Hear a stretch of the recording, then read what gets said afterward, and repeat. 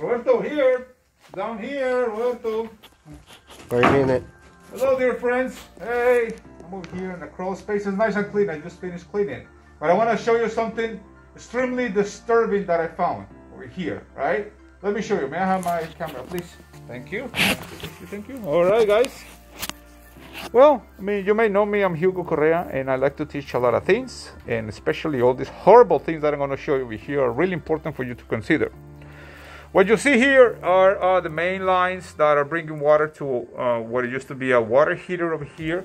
And over there, you're going to see the gas, the natural line, right? The natural gas line.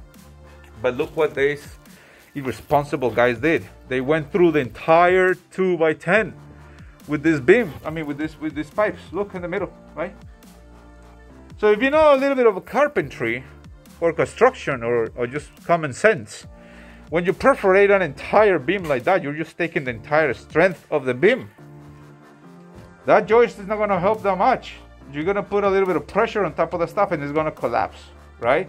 You don't do that. By code, you're not supposed to do that. You're not supposed to do perforations like that. And please, please, please, if you are a contractor, please make sure that you don't do this because you're damaging the integrity of the house.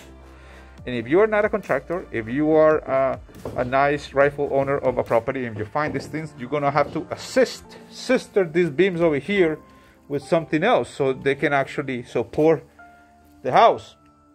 Now, what happened with this beam goes all the way across here and it sits on that side. Well, guess what happens when you don't have the strength of these things? Your floor starts sinking. Your structure starts sinking. The frames of your doors start becoming unsquare, right? Everything is becoming a mess and you don't know what's going on and you try to level the floors, but in fact what is messed up is the entire beam. So why don't you I mean, if you have to perforate your structural beams and other members, wood members, you have a rule. There is a code that you have to follow, so you know exactly how much of a perforation you can do into a beam, because you can do some perforations, but there are specific areas where you're not supposed to do the stuff. Well, especially right in the middle, right in the middle where all the weight is going to be right there. But there are areas you're able to make some perforations, and they are on the code. You can actually find the areas where you can actually perforate and how big, right? But don't do this, please. And if you do this, shame on you. And if you happen to have an issue like that, you may want to take down those beams or sister them, because sometimes it's kind of hard to take them out. But you can sister them, you can reinforce them back again, and make sure that you don't perforate those beams anymore, right?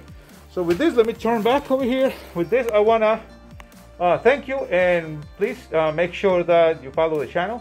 There's a lot of good information over here, and just don't forget to read a little bit of the building codes. Make sure that you follow the rules. Make sure that you consult.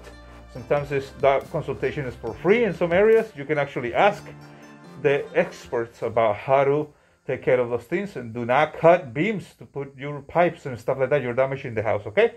So thank you. Subscribe to this channel. Hit the little notification bell, and I'll see you in the next one. Bye-bye.